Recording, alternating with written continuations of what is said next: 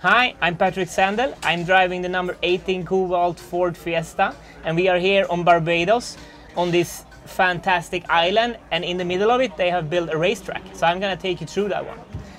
It starts with a very fast straight. We are on maximum speed on 6th gear, going into a downhill left where you have to brake really hard to enter the inside so you can get the speed out on the next short straight, entering another right turn out on the gravel where you need to be clean, not drifting too much, even though that's more fun. Again, a left turn coming towards the jump, which you could take flat if you want to fly to the moon,